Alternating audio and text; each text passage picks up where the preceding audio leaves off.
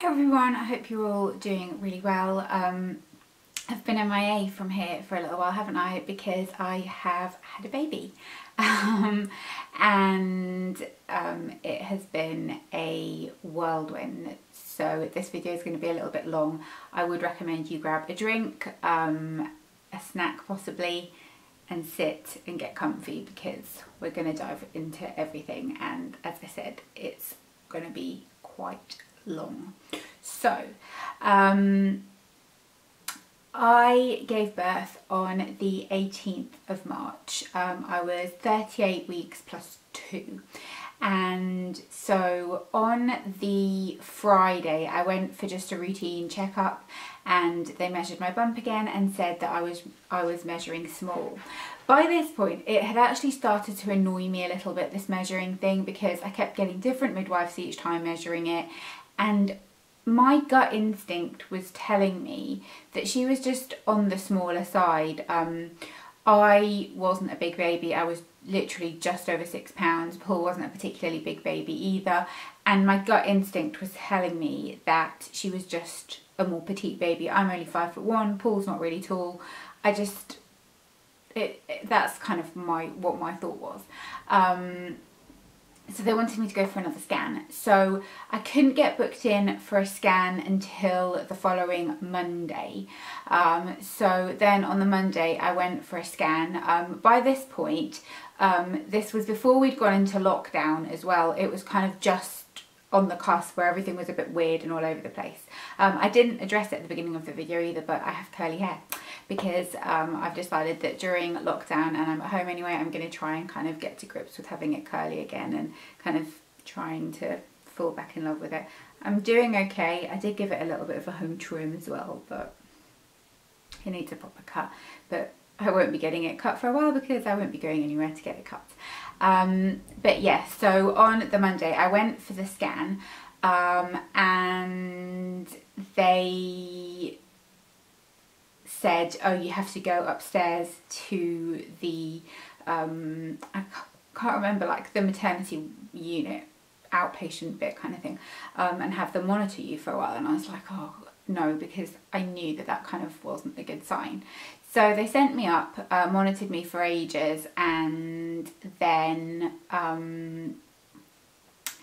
I could hear the kind of nurse and the doctor talking, but they were quite far away from me and I couldn't quite make out what they were saying. And then all I heard was the doctor say something induction, and my heart sank, because the one thing that I really didn't want was to be induced. I kind of was open to generally seeing how things go. I didn't have like a really strict birth plan or anything.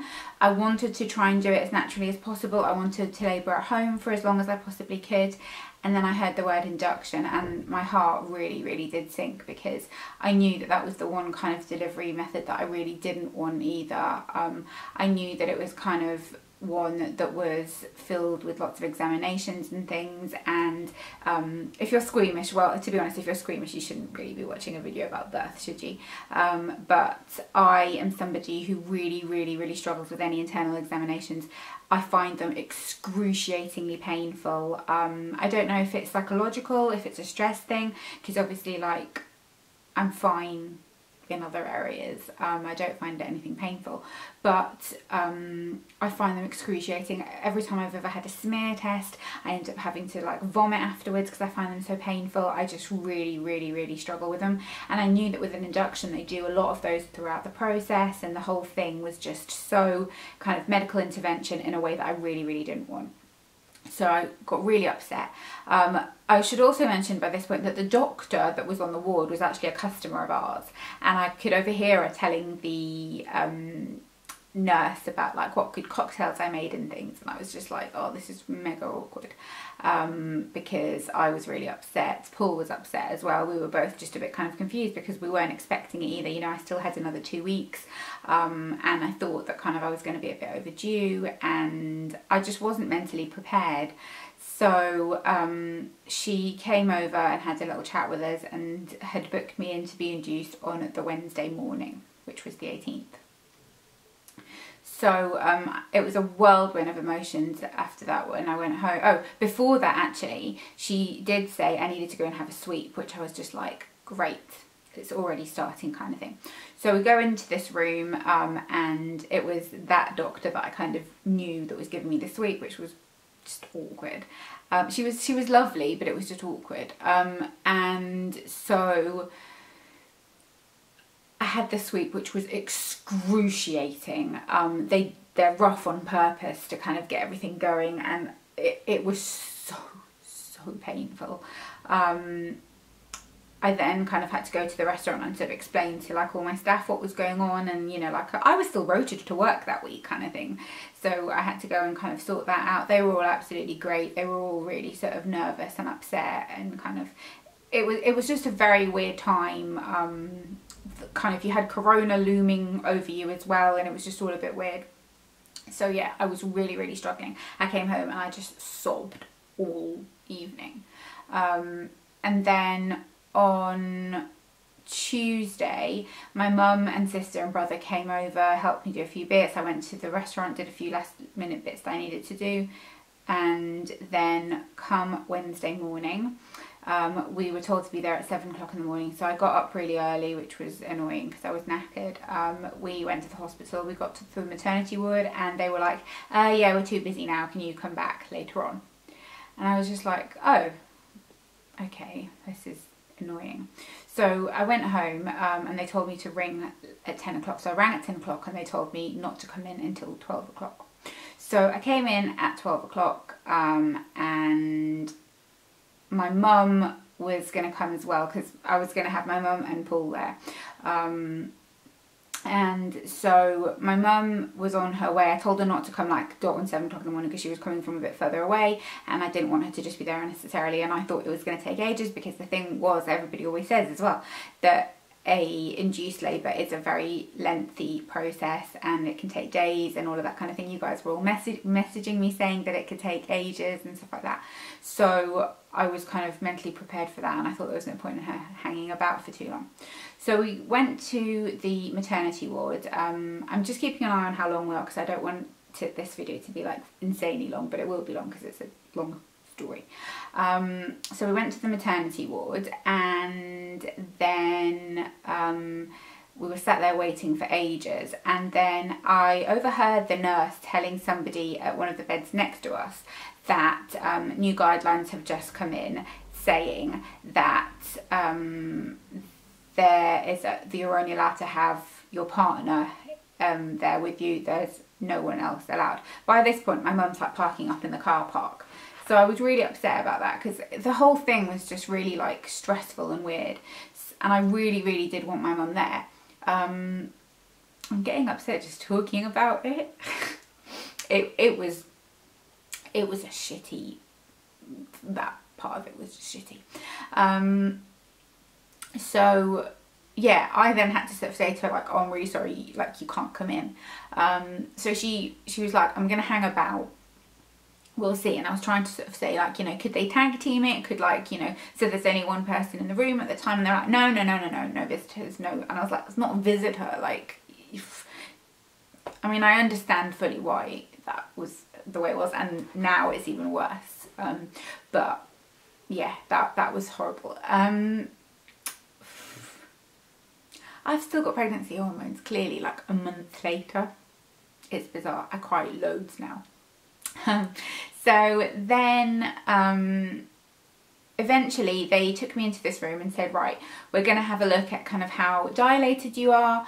And when I had the sweep, the woman said that I was like 2 centimetres dilated, which they seemed to be under the impression that meant that like I would have gone into labour naturally anyway. But then another doctor seemed to be under the impression that you could kind of be at that amount of dilation for ages anyway, so I don't know. So we went in and we had to have one of those lovely examinations again, and then I was finding it so painful that they said they were going to go and get some gas and air just for me to have the examination at this point. And I was like, oh my god, because like if I need gas and air just to have an internal, God help me when it actually kicks off.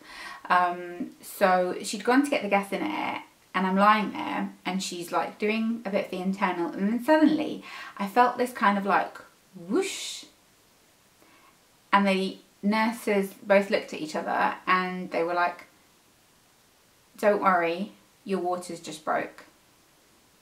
And I was like, really? And she was like, yeah, because basically what they go to do with the examination for that is they put like a piezory thing in, and it takes a while, and then it kind of like kicks in, and then you might need a bit more, blah blah blah. While they were putting it in, my waters broke. So then they were like, right, okay.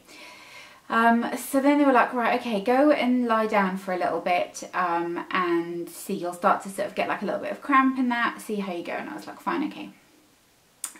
That room was literally across the hall from where the bed that we were at was. So I went to lie down, and all of a sudden I had this really, really bad stomach pain. Like, it felt like everything was just pushing downwards.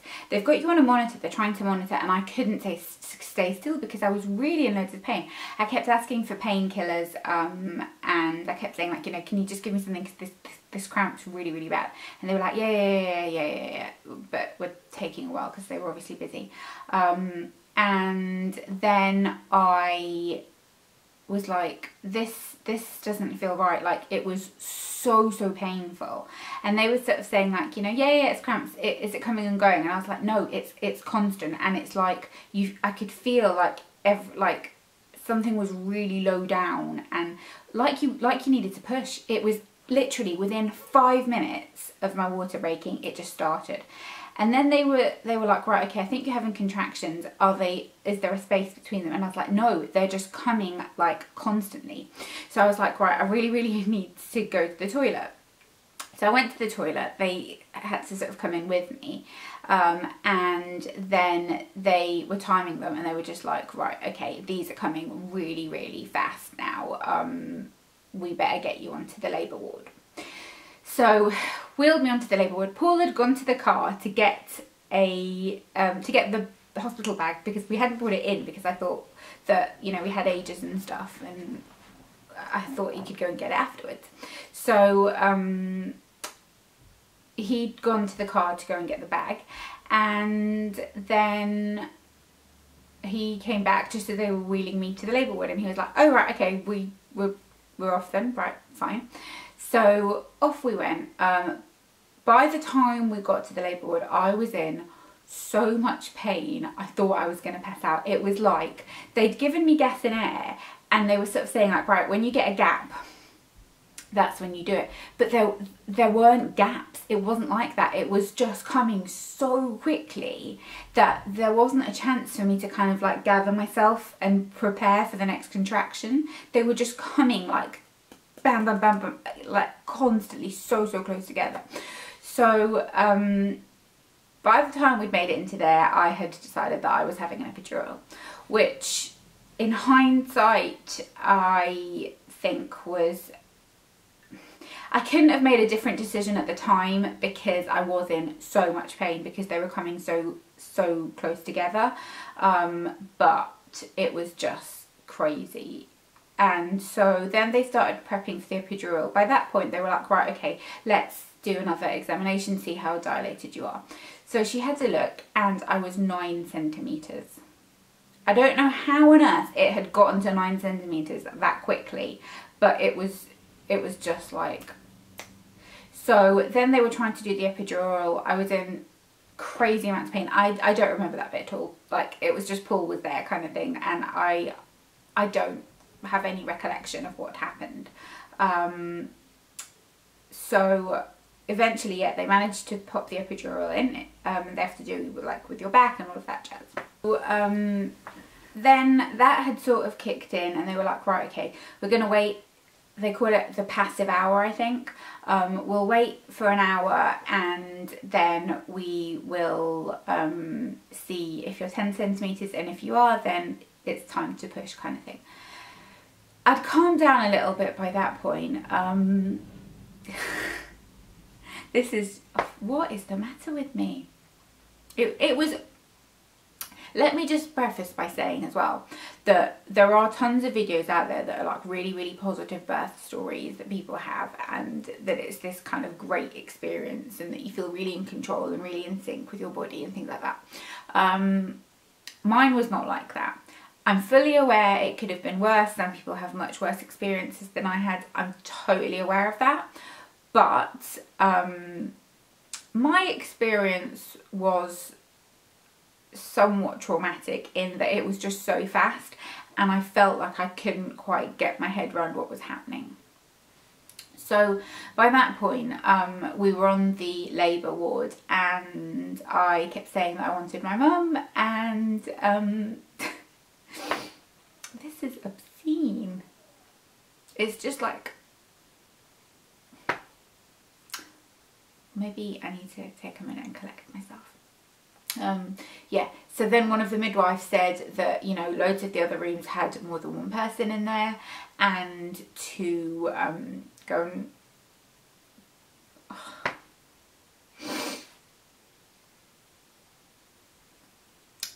and I think I've collected myself a little bit now. I'm emotional as well because I haven't seen my mum for bloody ages. But yeah, so then my mum came in and we waited for the passive hour. They checked, and yep, we were 10 centimetres. We were good to go. But about 40 minutes before that, I said to the nurse, because with the epidural you can kind of press the button and it kind of releases a little bit more. So I said to the nurse, shall I have a little bit more? Because I want to make sure that, like, you know, I'm not in crazy amounts of pain when I'm actually pushing. And she was like, yeah. So I did that, which in hindsight was a mistake, because then what happened was I couldn't feel anything when I needed to push. So they usually will only let you push for about an hour. So I was pushing, and it was really, really just like everything I didn't want. It was, you know, like on the back of the bed, legs up, just not at all the kind of way I wanted to go about it, but it was what it was. So pushing, I couldn't kind of, and at one point the midwife put her hand inside, and she said, like, oh, you know, like, she's really close, I can feel her. And she was kind of using her hand to guide it. So that really helped for a while, but still nothing was happening. And then I said to the midwife, like, it really helped when you had your hand like that. Can you do that again? And she's like, yeah. And she didn't. I don't know what that was about. And then it had been an hour, and her heart rate was sort of going a little bit random. So I think they were getting sort of a bit concerned, and also, like I said, they don't like you to push for longer than an hour. So they went and got the doctor who came in, who, you know what it's like a lot of times with sort of doctors, they've seen it all, they're not there to sort of make you feel better, they just kind of tell you what they're doing and that's it. So that kind of was a bit jarring. And so then I could hear them talking about forceps, which I really, really didn't want, and then I could hear them talking about a C-section, and I was just like, oh, is this what it's come to? And then the doctor sort of said, no, she can do this, she's really close, kind of thing, it's okay. So then I was pushing, and I couldn't really feel anything at all. I could feel a little bit of pressure, but not kind of anything really. And so then they did manage to, they kind of, I think once they told me that her head was nearly out, I was okay. There were people everywhere, there was so much going on. I don't 100% sort of know exactly what was going on, but I do remember him saying that he was going to cut. So I obviously ended up having to have an episiotomy, which again was something that I really, really, really didn't want. So he did that, and it was then felt like within a matter of like a minute she was out. And Paul said that it was the weirdest thing. He said, like, it was like sort of as soon as her head was out, she was there. And so they passed it up to me, and then they were still doing stuff. And to be honest, I don't have much kind of recollection of what happened after that. It was all such a blur. It was bizarre. Because you're suddenly handed this baby and you're like, oh, you're real. It was the most surreal moment of my entire life. It was so weird. and then they were obviously doing stitches and all of that horrible stuff. I was really violently sick after labour as well, because I hadn't eaten anything properly. I'd had an apple and a slice of toast that morning, and then obviously it progressed so fast I didn't get a chance to eat anything, and then when you have the epidural they don't like you to eat anything anyway, so that then I was really sick, to a point where then like someone had to hold the baby because I was puking and I don't want to puke on her. But she's here now and I'm a mum, and it's the weirdest thing. It's very weird to be doing it at a time like this. It's very surreal. I will do a whole video, kind of like a 4-week postpartum, whatever you want to call it. But yeah, really weird experience, and much more profound and harder than I ever thought it was going to be. It was tough, and I'm aware that like my experience wasn't even like a particularly tough one compared to most people's experiences, so, but it's not to be taken lightly. Like, it was a big deal. But yeah, she's here now. I was going to get her to show you in this video, but she's actually downstairs napping at the moment, and this was the only time I had to film this video. So what we will do is, I've got loads of pictures of her and stuff from my Instagram. If you want to go and have a look, at my Instagram handle is in the description box, but I'll show her in another video. I'll do like a baby update or something like that and show you her properly, because this video is 500 years long anyway.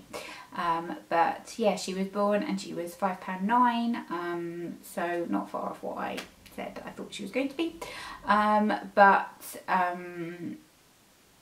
Yeah, she's beautiful, and like, it's the weirdest thing. Like, it's just surreal, and we're kind of in very much a bubble kind of now, especially because obviously we're all at home. Well, the three of us are at home. Yeah, so she was born at, I think it was 6 minutes past 10 on the 18th of March 2020, weighing £5.9, and she is called Lola Summer Kassar. So she's got Paul's last name, and Summer is her middle name, and yeah, baby Lola. She's very cute, and I can't quite believe I did it. I'm not in a hurry to do it again, I'll tell you that now. But yeah, but obviously it was worth it. She's perfection. But yeah, I hope you enjoyed this video. I'm sorry it wasn't the most positive birth story, but it was the truth, I suppose. But like I said, it's not the most horrendous one. It is what it is. But I hope you enjoyed this nonetheless, and I will see you all soon. Lots of love. I hope you're all coping okay, and I hope you're all staying safe.